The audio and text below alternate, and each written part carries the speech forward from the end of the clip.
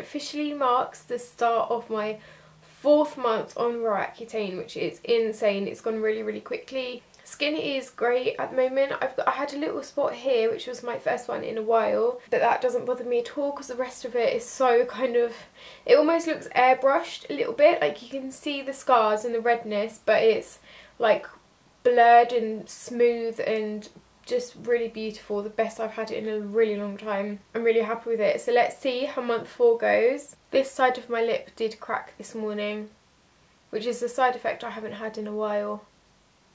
It's quite sore. I've started picking my skin again, which is really sad because now I'm starting to get some more redness. This was a spot, but it's massively like left a mark, which is really sad. Apart from that, my skin is really nice and soft and smooth. No more side effects apart from, I guess, just feeling a little bit down. Yesterday I felt so sad and lonely and down, and I just couldn't snap myself out of it. So yeah, mood is definitely taking its toll on me now, but my skin's improving, I guess. I'm just really annoyed about this and this. Might have a different background for a couple of days because I'm away, but this is how my skin's looking. I feel like I'm breaking out a little bit now around this area, which is a shame because I thought that was over, and also my skin's very dry, so I've just moisturised and it looks like this.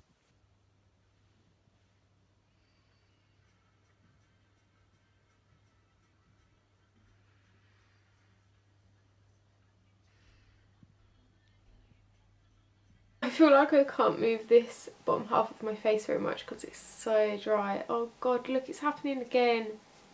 Why does this happen? It looks so stupid. So the last clip you saw was the day after I climbed a mountain, and even though I wore SPF 50 and reapplied it twice, I still got a little bit burnt. Like you could see where I was wearing sunglasses, and I had a little patch of burntness kind of here, which is still there. So yeah, I guess my skin definitely is a lot more sensitive than it should be. And since then, this kind of chin area has been so dry, like nothing is taking away the flakes, nothing. I've exfoliated, I've put coconut oil on, I've put all the moisturisers on, I've scrubbed it, nothing is getting rid of the dry skin. So I'm going to keep persevering with coconut oil and just hope it goes soon. But yeah, apart from that, my lips is not normal. It's not good, guys. How stupid do I look? Apart from all that, my skin's looking amazing. Look at this. I think I've got a little spot here, but apart from that, it's so soft, beautiful. Day 103, I've been picking my face a lot, which is why it looks really bad. If I hadn't, my skin would be a lot better, and really regretting that now. But hopefully it will fade in a while, so I've just been picking a couple of spots. Day 106, no changes really, still the same. Been picking a lot, which is bad, so I guess the only kind of marks are scarring still. No new spots, which is great news. Day 115, I've just remembered to film this before I put my foundation on. This spot has come up. It's the first one I've had in a really long time. It's much smaller than it was originally. It was a very big lump under the skin, but it's kind of settled down and I haven't picked it at all. This side of my lip is really cracking now. Every kind of hour I'll look in the mirror and there'll be a massive chunk of skin there, and it's like, where did that come from? Got some cuts on my forehead as well that I don't know where they've come from. Day 123, I can't move my face. Oh, that just split. Oh, that was really painful. My eyes feel really gammy again now as well, like I'm getting another eye infection. But my skin is looking really nice, and when I wear makeup it really looks a lot more flawless. So I'm really happy about how it's looking. Just so sore in the corners, like proper scabs now either side. Skin is so tight.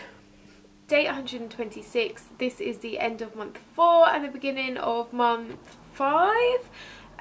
My skin, everything was going really well. I was really happy with it until I picked a blackhead, which was tiny. It wasn't even a spot. I don't know why I did it. And now I've got a kind of infection on my face where it was. Like, it's weeping, it's very sore. I'm really hesitant to put makeup on it, but I have been slathering on the kind of Sudocreme and 8 Hour cream. Oh, I'm so upset because if I hadn't have done that, my skin now would be perfect for the end of month 4, which was what I was really hoping for.